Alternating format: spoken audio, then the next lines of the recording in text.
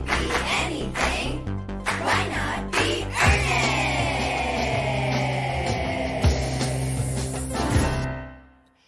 Ernest? Hey, Paula. How's it going? Oh, sorry, Josh. I don't go by Paula anymore. This a big change just from... This is kind of a big change. Can you read the screen? Can you actually read the screen in this remote podcast software we're using? Oh, I'm sorry. Hey, imaginative leader. How's it going? Y'all, our little pod, okay, so I don't know if you knew this, but there is a pandemic. And as such, Surprise. People just continuously are getting their news only from us. Mm-hmm. And we forget to mention stuff.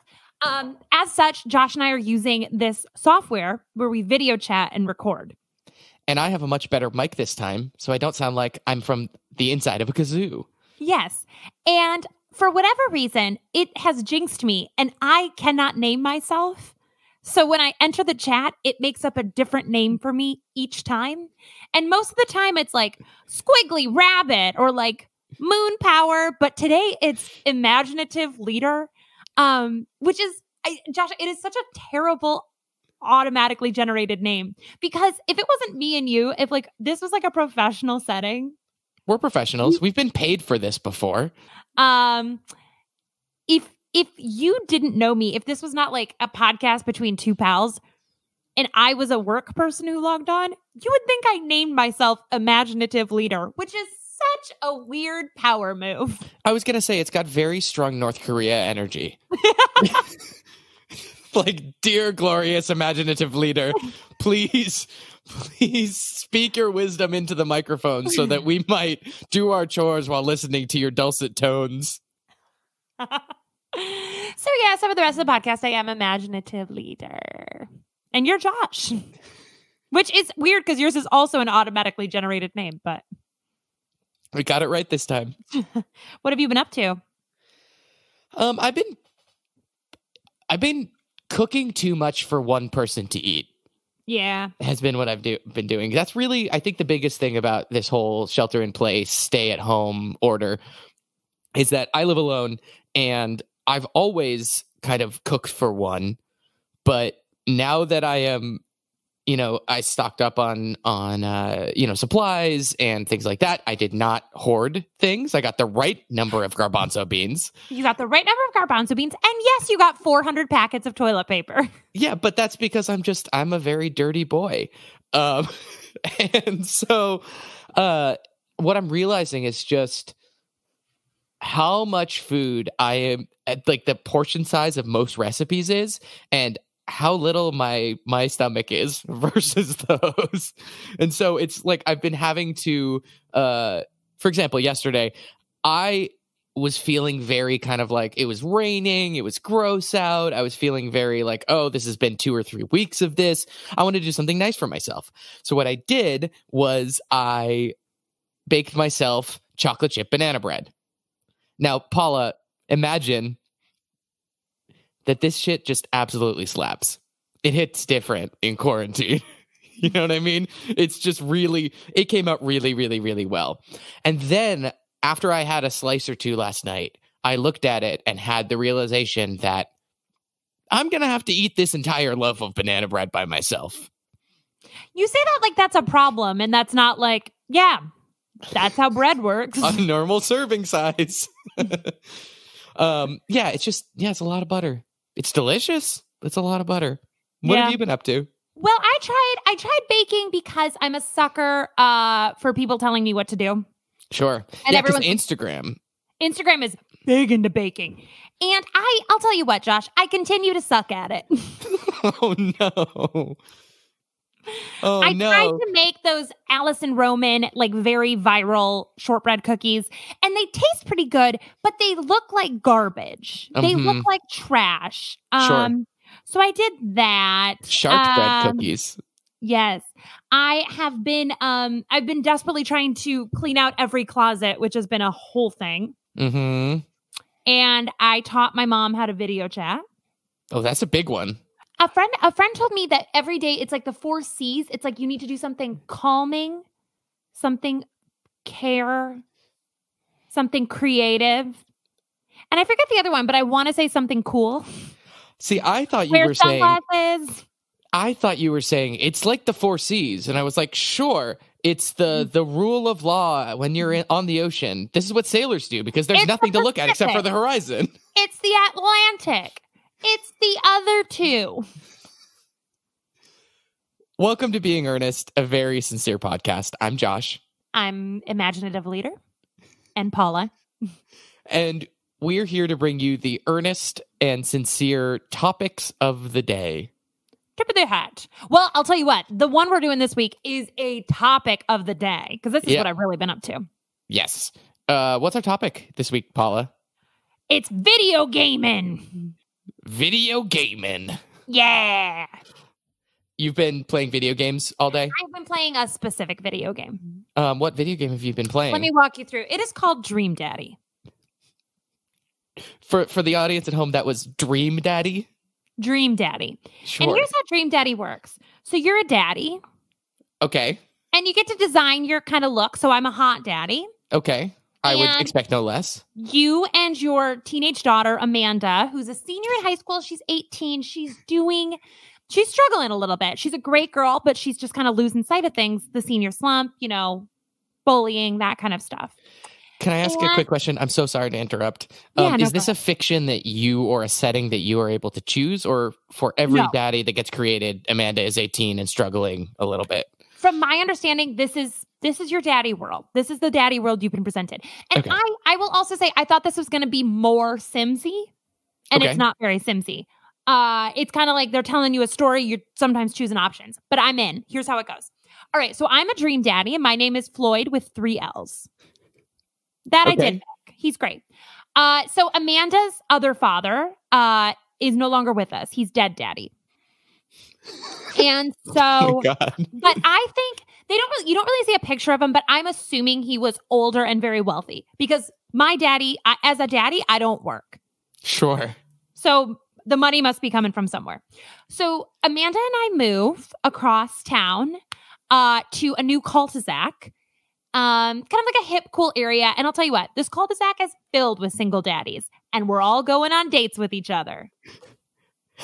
Okay. And there's 6 or 7 daddies. So you're kind of going on dates with all of them. You go on 2 dates per daddy, and then your 3rd date, you're kind of picking them on a serious daddy. So here are your options. And I'm going to tell you the options. You tell me which kind of daddy you are.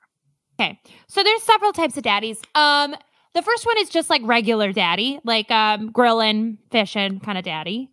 And then the second, like Hallmark card daddy. Yeah, this is a daddy for the ages. Lots of dad jokes. Loves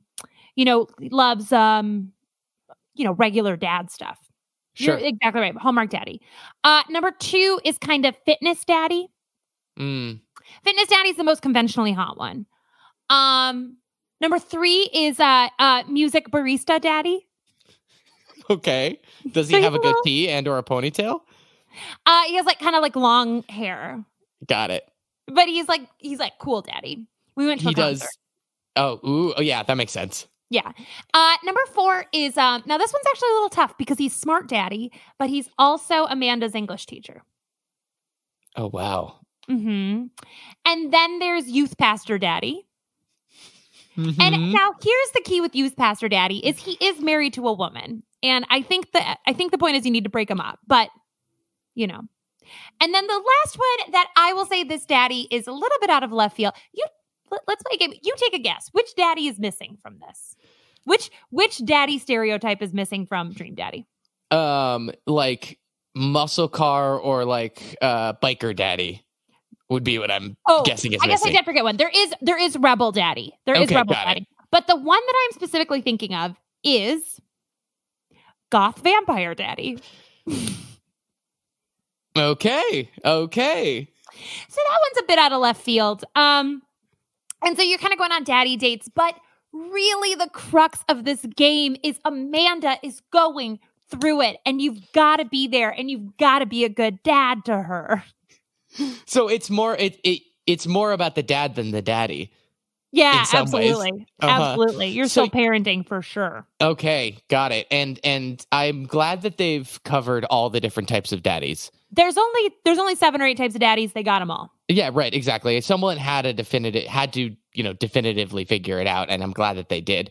Your original question was, what type of daddy do I think I am? Yeah, what kind of daddy would you be? I'm going to answer, and then I'd like you to answer as well. Which one do you think I am? Out of those type of daddies? Out of those type of daddies. Oh, and, yeah, it's very clear which one you think you are, and it's very clear which one you are. Oh, yeah. Well, let's not be mean about it, but yes. I mean, I think I am trying to cultivate a brand that is closer to fitness daddy, but we all know I'm English teacher daddy. You're absolutely English teacher daddy. Yeah. Absolutely. Which one are you? That's a good question. I think in my heart of hearts, I would love to be vampire daddy, but I was going to say, I think I'm probably closer to youth pastor daddy. Hey, I'm not like all other daddies. Turns around chair. That's a really good question. It's kind of hard because the daddy that speaks closest to my heart is Floyd Darling, the daddy I am. Sure. You've manifested your own sense of daddy. Yeah, in a way, I kind of created the daddy that all other daddies need right now. Yeah, right, exactly. Well, and that, at the end of the day, is being the center of attention, is the daddy that you want to be. That's what I want to be. Yeah, it's an interesting game. Really interested in the vibes of Hot Daddy Cul-de-sac. Is that what it's called? Well, no, but that's what it is. It's a cul-de-sac that's filled with all the hot daddies. They're all neighbors and they all hang out together. This feels too organized to be serendipitous. Like, I'm worried about the legality of this many hot daddies in one gated community. Like, it feels like a situation that civil rights lawyers could probably put against them, that like only hot daddies are allowed in this neighborhood. This feels like a larger social issue. Yeah, I agree. It's a very like a weird Twilight Zone. Mm-hmm. Daddy zone. Ugh, I don't like that. Well, I'm glad that you're doing the thing that every other person who's sheltering in place is doing, because everyone's playing Dream Daddy. It seems like everyone is playing Animal Crossing right now. Oh, everybody is loving Animal Crossing. Can I admit something that potentially some of our listeners might yell into their headphones yell at their, and then stop listening to our podcast? Yeah. I don't get it. I understand that. I will say that for me, Animal Crossing feels very there, but for the grace of God go I. Like, if I had the tools and I had the game, I would love it. But I don't have the tools and I don't have the game. So right, yeah, because I'm excluded from. Yeah, it's almost impossible to get it right now. There's a couple different items that seem to not be able to be deliverable. It's like toilet paper, flour and yeast from aforementioned baking frenzy for all millennials on Instagram, and Nintendo Switch and Animal Crossing. You just like can't get it. I don't know. So I think the thing for me is that Animal Crossing feels very much like it was late elementary school, middle school, something like that. Like, when it came out on GameCube, it was a huge thing. And I remember my friends who had GameCubes were playing it and really liked it. And I didn't have a GameCube. And so therefore I never got into it. And so when it's coming back here and everyone's feeling super nostalgic about it. So I don't get it in that the game looks like you're just doing chores. And I would argue that it seems like the thing that I'm putting off doing already. Right. I was like, literally the only thing I can still do is chores. Right. Well, I think that you get to make your own outfits, which is cool. Sure. I can make my own outfits, though, by going into my closet. And it's like, I don't need some virtual like raccoon to tell me that I'm in debt. Like, I understand the concept already. Yeah, I mean, I guess I have very little familiarity with Animal Crossing. Sure, me neither. I'm not at all qualified to talk about this thing. What are we trying to cross is kind of my question.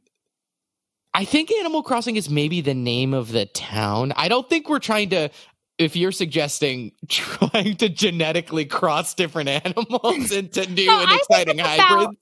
I think it's about creating a hot animal hybrid, the hottest animal, the Tiger King. Which I also haven't watched yet. No spoilers. Oh, Josh, you gotta watch the Tiger King. See, this is where when the zeitgeist comes together and there's a monoculture where everyone's watching the same thing. If I haven't watched it by a certain point, I'm like, I don't care enough. I don't care. I'm going to keep it at arm's length. You have nothing but time right now. I know. Get in on it. From everything I can tell, it seems like Tiger King is a live action reboot or remake of Dream Daddy. I wish it was a live action remake of Dream Daddy. You know what? That's what I'm going to make. That's what you're going to make? This is the one piece of brilliant art that you're going to create from your time off and with all the time in the world? This is my great American novel. Dream Daddy, the book. Do you have nostalgic video games that are like just comfort video games, I guess? I mean, when I was a kid, I had a Super Nintendo. Mm-hmm. I wasn't such a gamer. Like, I wasn't like a gamer. Same. I enjoyed it. I guess what I always think of with games, or like my childhood, is it feels like we would sometimes go to Blockbuster. Mm-hmm.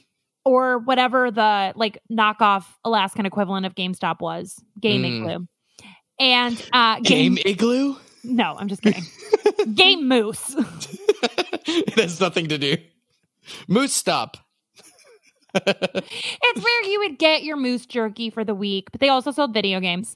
And we would get like, I remember like sometimes we would get like the one that was on clearance for Super Nintendo. Sure. Which means that like the games I had were like weird as hell. Sure. Like I had like Super Mario Brothers and Street Fighter, which are two perfect games. The game I really want to talk about that I had, and much like the video from The Ring, it just popped up. And it was called The New Adventures of Pac-Man. Oh. New Adventures. Now, are you familiar with the Pac-Man?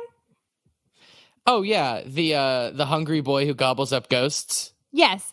Now imagine a world where he is no longer in that, and instead he has adventures to do things like help a dog and go hang gliding. Now imagine the game made no sense. The graphics were terrifying. Imagine that Pac-Man, for whatever reason, is in a terrible mood the entire time. Like, you'll try to control him to do something and he'll go, "Mah, mah." Oh, so he can't talk either. I mean, not to you. Like, he'll Sure. just refuse to do things. I love that premise of a video game where your controller won't actually allow, it's not a controller, it's a suggester. And the thing in the game can decide whether it actually wants to move left or punch or jump. Oh, I do need to apologize. It was not Pac-Man World 2. It was the original New Adventures of Pac-Man. Got it. Yeah, so that was, I'm looking up the Wikipedia right now so we can kind of learn. All right, so there I guess was a short-lived Pac-Man animated series because kids could not get enough of that game. That hungry boy with no arms and no body. How does he walk a dog without arms? Well, no, now he has arms and legs. That's disgusting. Yeah, and I remember that the first level is you have to get milk for Pac Baby. Oh wow. And I could just never get past that. I spent years trying to get freaking milk for freaking Pac Baby. I existentially don't think I can get past the fact that I know that there's a Mr. Pac-Man and a Mrs. Pac-Man. And I assume based on their surnames or their titles that they're married. But and there's also Pac Baby and Pac Jr. Yeah. He has 2 children. I just, why do they, I don't want to think about Pac-Man reproducing. How Pac people make love. Yeah. I don't. Well, is the ghost essential to it? Daddy. I think the ghost is part of it. Yeah. Yeah, like he needs to eat a certain number of ghosts, and then he can, Well, I hate to tell you this, but I think the original game where he's eating the dots, I think that's actually his mating call. Oh, gotcha. It's just every one of those is a Viagra. Gross. So that's kind of what I remember from video games. Josh, what were your nostalgia games? So for me, there were a number of different factors that led to me being incredibly behind the curve on all cool and fun and new video games. Mm-hmm. The first of which, because you were busy reading freaking nerd books. Mm-hmm. Yep, all the Star Wars Extended Universe novelizations. Ooh, I was right. So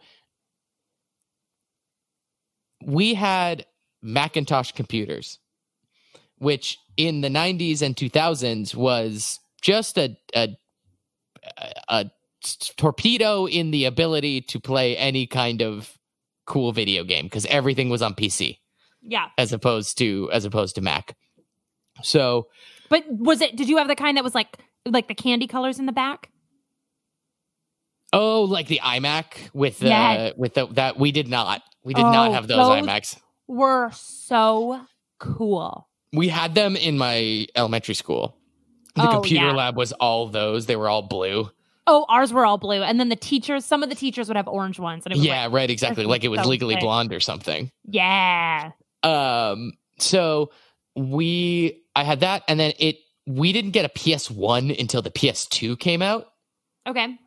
And similarly for PS3 and PS2, and my parents had a pretty strict no violent video games policy. Okay. So that explains why you're so bad at kicking. It does. It really does. It's why I roll over in every single. I'm not going to survive in an apocalyptic situation. Thanks, Mom and Dad. But so that meant that I had a lot of sports games. A lot of sports games, and I am not shitting you here. I know everyone's like, "Oh, I had an uncle who works at Nintendo," and it was always a joke. Like, I actually have an uncle who worked at Lucasfilms, so he would send us. Yeah, I had an uncle who. How do you not talk about only that? You love Lucasfilms. I do. I love the Star Wars. So he would send us the latest games from LucasArts. So I played a lot of LucasArts games. And the one that I want to talk about here is Star Wars Pod Racer. After episode 1. Pod Racer! I played it on my Macintosh computer. They created a whole universe of pod racers based on episode 1 when, baby Anakin. You will need to explain a pod racer to me. Sure. So, is it like that show Love is Blind? It's exactly like that. No, it's so think of like the Kentucky Derby, right? I always am. And then think about, instead of horses, this is a bad one. Think about NASCAR. But instead of cars, they're in little floating floating buggies that have huge engines in the front, in the back. They all look different. It's like it's almost like Fast and the Furious, actually. Yeah, it's Fast and the Furious in space. And there's all these little demons. I will tell you right now, they are working on that sequel. Yeah, right, exactly. Fast and the Furious, Mars Drift, Tatooine Drift. Oh my God, has someone made this yet? Someone has to have made this. TM, it's ours now. TM. We control both the IP for Fast and the Furious and Star Wars. And so like all these tiny little creatures, there's literally just like a significant amount of episode 1 is this pod race that Anakin is a part of. And what's happening is Anakin at that point is owned by like a pretty problematic alien character who's clearly Jewish in a way that's pretty anti-Semitic, because the prequels are pretty terrible. And so Anakin's basically racing for his freedom, essentially. If he wins the race, and he's like a 12-year-old kid versus these hardened drivers, and he's, racing through this thing. It's kind of like in the first Harry Potter movie, how they haven't figured out that the half the movie can't be Quidditch. It's a similar kind of vibe. But anyway, yeah. So they made a whole video game of this scene. And you could I don't know, you could go through all these different tracks and all these different planets, and there were all these different drivers they created, and you could make your pod racer faster or more agile or whatever. And all I can think of is that in this, I played it a lot. I could never beat it because the second to last level was really hard, and anyone who's beaten it probably cheated. So the announcers did this thing where if you did the fastest lap time that you'd ever done on that track, they would do this stupid thing, and it was like early video games where they only had so many phrases, like how in Madden, every time you overthrew someone, it was like a little bit too much mustard on that one. Like that was the only thing they'd recorded for that. In this, if you beat the lap time, it went, "It's a new lap record." And so my brother and I just, every time one of us goes somewhere kind of quickly and we're like out of breath going somewhere, the other one will be like, "It's a new lap record." I think something that early video games also taught me was cheat codes. Cheat codes. Were you a cheater? Because I was a cheater. Well, we already know that you cheat at board games, which is unhinged. But it's not cheating if no one catches you. That is absolutely the craziest house rules thing are always that you can do whatever you want as long as someone doesn't catch you, and then you have to be honest about it. I have chills. That is so incorrect that my body is just rejecting this phrase. I'm a gentleman criminal. I'm gonna just start projectile vomiting. And you have to watch. I did cheat, but I used the cheat codes in Sims where it was very much encouraged. So you could do Rosebud or Motherload. Yes. Oh my God. Rosebud, Motherload, and then the one that was like semicolon, comma, semicolon, comma, semicolon, comma, or something. That's how you expanded it. So that's how you multiplied it multiple times. Yeah. And I do have the Sims now. And I do use cheat codes, but more than that, I use mods, which the Sims encourages people to download or to create their own worlds, and you can download it and add it to your game. So I have a lot of those. So I have one that toddlers can just murder anyone at any time with a knife they keep in their pocket.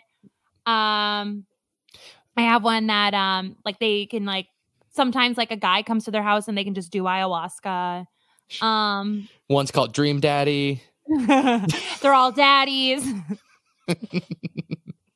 that's about as close as I get. Do you use cheat codes? I definitely went through a phase as a younger person where I couldn't deal with the fact that I wouldn't be able to beat something. Yeah. And so I was just a little cheat, just little friggin' cheater. Where, with The Sims, I was like, why would you start with the starter stuff when you could have lots of money and start with that? Well, that's insane. Because you know what? The fun of Sims is not having them disappear and go to work for 8 hours. Right, exactly. That's absurd. No. I'm going to grow up and do that. I'm doing this to get away from life. The fun of Sims was buying the big heart bed and making them, kiss. Do woohoo. Well, kiss. We're keeping it PG. But I said woohoo. That's what they call it. Woohoo. The fun of Sims was certainly not they're going to go to their job as a data entry clerk. Yeah, right. Exactly. You didn't even get to see them there. Josh, let's try a thing. If you could have cheat codes in real life, but not for unlimited money. I was about to say that's not fair. It's not fair to say unlimited money because obviously that's the correct answer. Yep. What would your cheat code be? I think it would be that I could selectively fast forward. Well, have you seen the movie Click? With Adam Sandler? Yeah, he has a remote that can do just that. And let me tell you what, Josh, it does not work out. Okay. I have not seen the seminal movie Click, but I have heard it's very sad. You have enough time. Yes, it is. It is incredibly depressing. But yeah, the fast forward button breaks as I remember it, and he just ruins his little life. Sure. Okay. Interesting. Then maybe every once in a while I can do, there was always a cheat code that was like no clip, which would mean that like gravity didn't matter. You could just kind of like whoop and go up and float forward through walls and things like that. So you could like selectively turn that on or off. Okay, that'd be fun. What would yours be? That's a really good question. The thing that popped into my head immediately was super strength. Okay. But is that a cheat code? No, it's a superpower. I just think it'd be really funny to have a cheat code where sometimes I just was really strong and I could just lift something extremely heavy and I couldn't do anything useful with it. Just like we'd be walking down the street and I just like pick up a car. Sure. I guess that could like be a cheat code.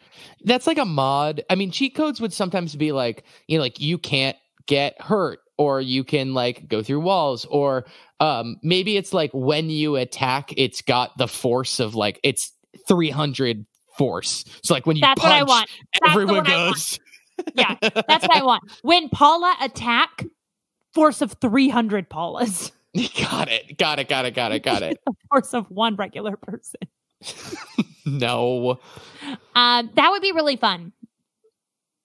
I would also like, if we're talking about our lives becoming video games, it would be really great for hard conversations. If, you know how in role-playing games, it gives you like prompts of 3 different answers you could give? Yes, that's what they do in Dream Daddy. It was just like, someone said something and they were like, if someone was really mad at me and they're like, Josh, why would you think that that would be a good thing to say? I would have 3 different responses that I could just choose from, and there was clearly an answer that was like the right good answer. There's the neutral answer, and then there's the chaotic answer. And every time it was kind of like I didn't have to come up with the words. I just chose the one I wanted to go with in that scenario. Ooh, that would be really nice. Mm-hmm. Okay, I want that one too. Sometimes this is different, but sometimes I do picture, you know, like when Sims have interactions, and it's either my only 2 video games I have reference for also are clearly Dream Daddy and The Sims, but you know, in The Sims, if there's like a positive interaction, there's plus signs above their head. And if it's a negative interaction, there's red minus signs. Mm-hmm. Sometimes when people make me a little annoyed, I do picture a little red minus sign above my head. You may be like, beep. So it's not like The Good Place where you're trying to see your score as a person. It's more that like you can show selectively that what they said was good or bad. Yeah. And also, just like The Sims and in real life, it doesn't always make sense. Yeah. Sailboat. Money. Beep. Negative. Lost 3 friend points. Tale as all the time with The Sims is, Paula, what's the best way to murder a Sim? Okay, because well, we all did this. You know what I mean? The classic example being having your Sim go into the pool, and getting rid of the guardrail. Mm-hmm. They can't get out. They drown. My personal favorite one is putting them in a shed that I built, removing the doors and windows, filling it with newspaper and a bunch of grills, and then letting them keep grilling things until they burn. You know how those advocacy groups in the 2000s were like, video games are rotting kids' brains and they're too violent and that's what's causing them to act out in school. Like they shouldn't be playing these shoot 'em up games like Call of Duty or the Halo or whatever.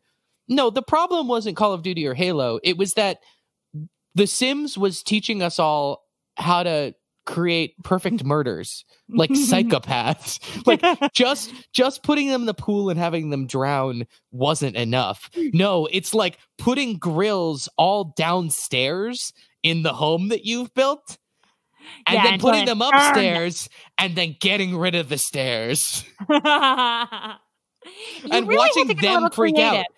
Yeah, that was the thing. It's like at a certain point you were like, it's not enough to watch them die. I want to see them struggle. I want to see them go through the panic of realizing they're going to die and then watching them die. And then looking at their tiny little grave. Oh, yeah, because he did make a grave, didn't it? Like an urn sometimes. Tiny little grave, and you could go visit it, you know? In the middle of your living room. Just like a real serial killer, you could go visit Your trophies. your trophies. Yeah, that's real psychopath behavior. Terrifying. Imagine that something is terribly wrong. And somehow Paula, I don't have to imagine that something is terribly wrong. We're living it every single day right now. Okay, imagine something else is terribly wrong. Sure. And imagine that the Sims are like a different, it's not a computer. Like we think it's a computer game, but we're actually controlling a little universe. Sure. Okay. So when we do things, it is really happening to these little Sim creatures. Oh yeah, no, this makes sense. The Horton Hears a Who theory of existence.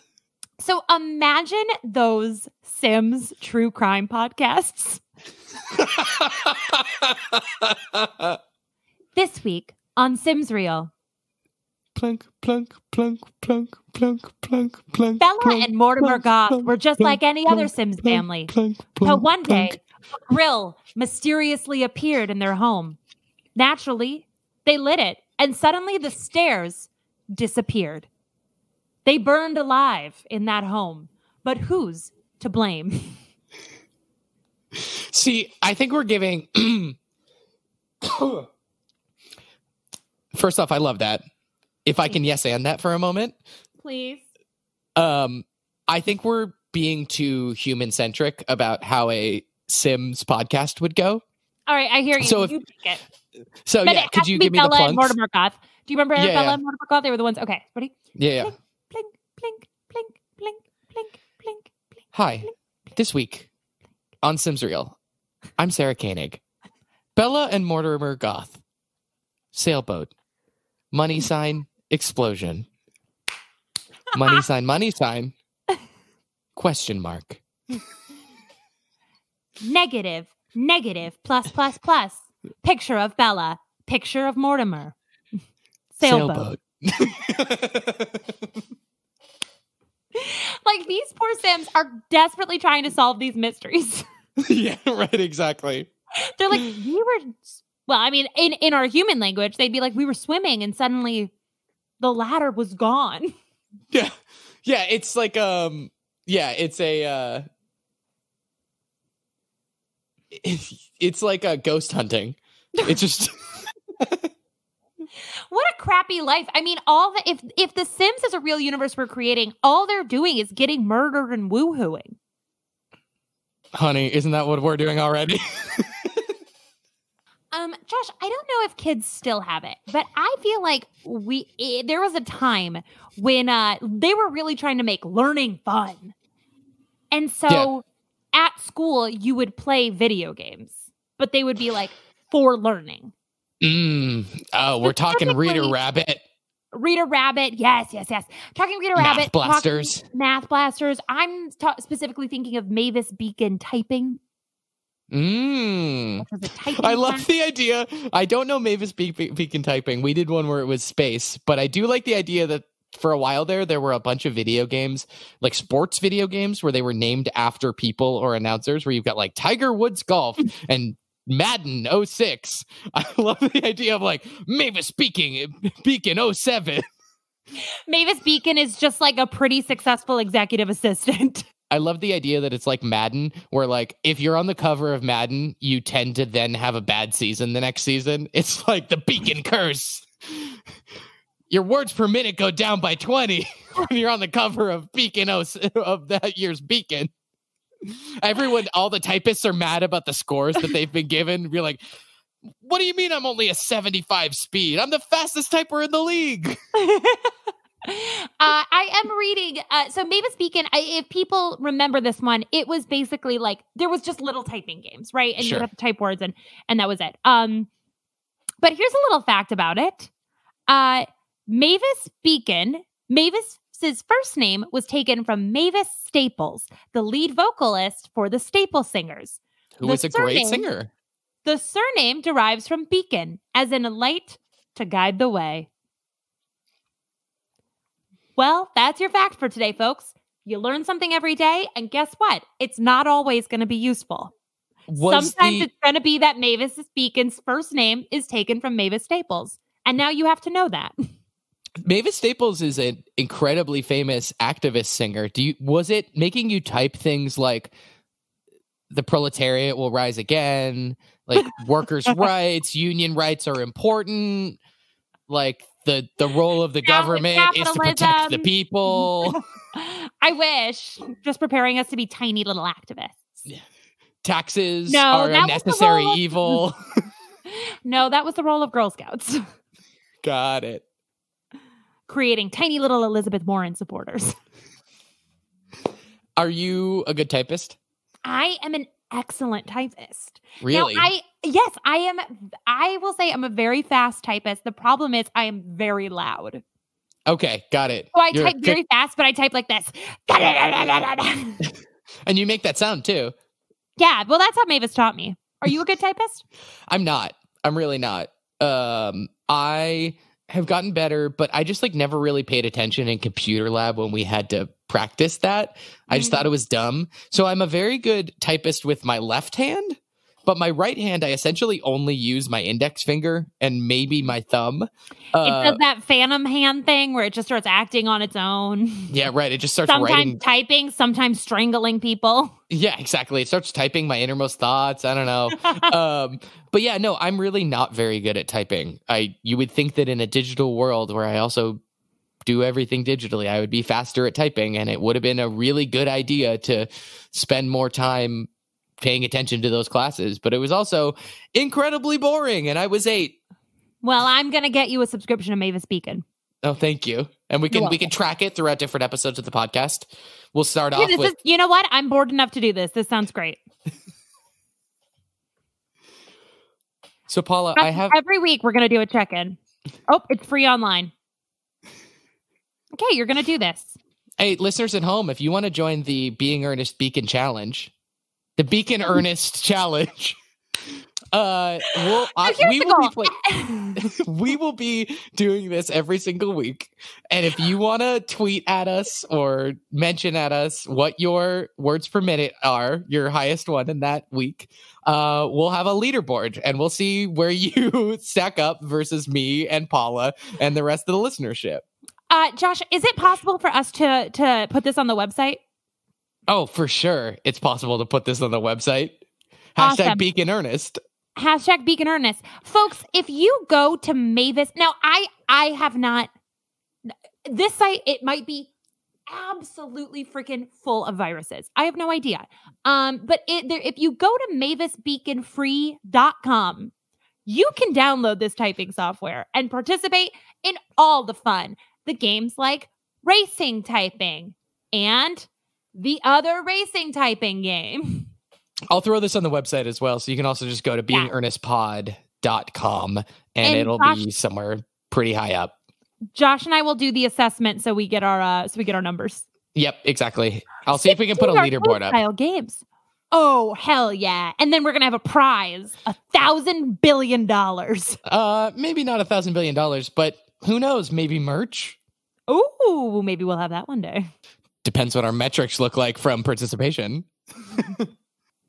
I think that's going to do it for us. I think that's going to do it for us. Thank you for tuning in for another week and listening to us. We really appreciate it. We know it's continues to be a relatively stressful and traumatic and hard time right now, and to varying degrees. And so just know that it is for us too. And we're all getting through it, and we really appreciate you lending your ears to us, just kind of shouting into the void. Yeah, thank you. And also we just appreciate you guys and tackle that, and we love you all, and we're glad we hope everybody is staying safe and keeping healthy, and yeah. I wish I had something better to say, but we're going to get through this, and we're going to get through this together. And if there's anything you need from Josh and I, truly, whether you know us or not, let us know. Yeah, for sure. For sure. We're going to do our signature weekly segment, Earnest Moment of the Week. Imatra! I have one from a listener here. Yeah! sent it in on our Instagram. Our Instagram and pretty much every other social is at Being Earnest Pod. If you have an earnest moment of the week, or you just want to say, hey, just drop us a line there. This one is... We're online all the time now. Mm-hmm. This one is from user Joe Vouse, Jovause. I apologize if I pronounced that incorrectly. But they sent us an earnest moment. My mama is about 68 and retired. She's big into sewing and decided to make herself a reusable mask. Oh. She then decided to keep making them and is now sending them to hospitals in NYC that are in need. Oh. She's also been ending every text with a light bulb emoji because she quote unquote thinks everyone could use a little light these days. Okay, that's making me tear up. Debbie is a real earnest gem. Smiley face.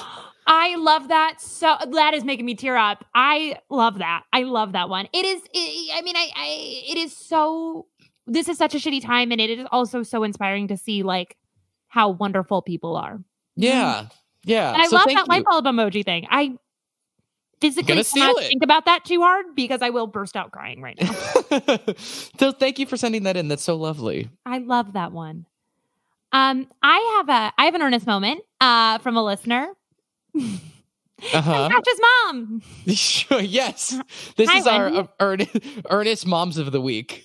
All right. She writes, here is an Imachwa. I am on our neighborhood listserv, and there was a thread last night from a husband whose wife is pregnant with twins. He was looking for an N95 mask because she needs to go in for her prenatal checkup and wants to make sure she can do that safely. Here's his request. Would anyone have an extra N95 mask that they could spare for my wife to use when she goes to Newton Wellesley Hospital for her 18-week ultrasound Monday? She's pregnant with the twins and at higher risk should she contract COVID-19. She has to travel alone to the appointment because the hospital is no longer allowing any partners in order to reduce the number of unnecessary people in waiting and exam rooms. Having an N95 mask would provide some protection and peace of mind, but there's obviously a total global shortage and there's no place to buy them anymore. A neighborhood immediately responded, had a mask, and said, I'm sorry I can't invite you in to pick it up, but maybe when the twins are born, we can get together. I hope your wife stays healthy and everything goes well. Oh, that's so nice. People are really coming together, I think, in a really inspiring and wonderful way. And being neighborly. Yeah. Yeah. I am also loving how many drug-style dead drops are happening between people who need things. Like I went over to Paula's because when I got this microphone that makes me sound like I'm not on the inside of a kazoo, also needed to pick up some accessories that were at her apartment. And she and I did basically like a dance in which she placed a mic boom outside and then walked away. And then I walked up and grabbed it and walked backwards. And it just felt very clandestine and lovely. So it's really, it delights all the senses. As always, we want to thank our friend Ryan Cruz for designing the beautiful logo. You can follow her on Instagram at @RBCruiser. And thank you to Dylan Dutch for our wonderful theme song. He is on Twitter at Dylan Dutch. And until next week, just remember that just like The Sims, all we're trying to do is go to work and make woohoo. Thanks, everybody. See you next week. Stay safe out. Bye.